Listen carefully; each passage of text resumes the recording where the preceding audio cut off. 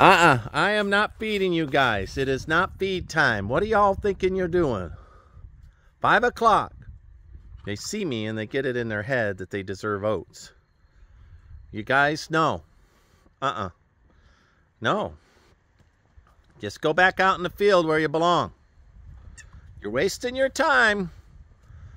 I'm not going to feed you oats. No, stop. I'm not. No. No, old mules. Poor old Hank. 32 years of roughness. That's like 144 years old for a human being. And in Texas, that's like 250 years old. It's hard. It's hard being a horse in Texas, isn't it? All right. They think I'm going to give them extra oats. They got another thing coming. No, I'm putting my foot down. Stop it, Internet. Stop it. No, the horses have got to learn that every time they see me, they just can't meander up here. I got to put some structure and rules around these old guys. Rules.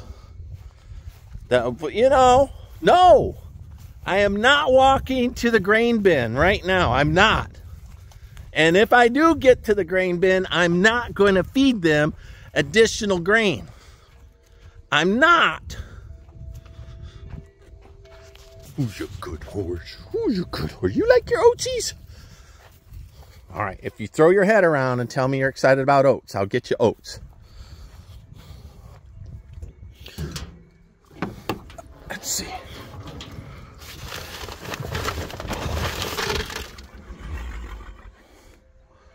Nibble, nibble, nibble, nibble, nibble. I'm not going to feed you guys extra oats. I'm being strict, very strict here. Nibble, nibble, nibble. Oh, well, Hank's more like nibble, nibble, nibble. You're a little slower, older, slower. All right, boys, I'll give you a little bit. But next time, it's definitely a solid no.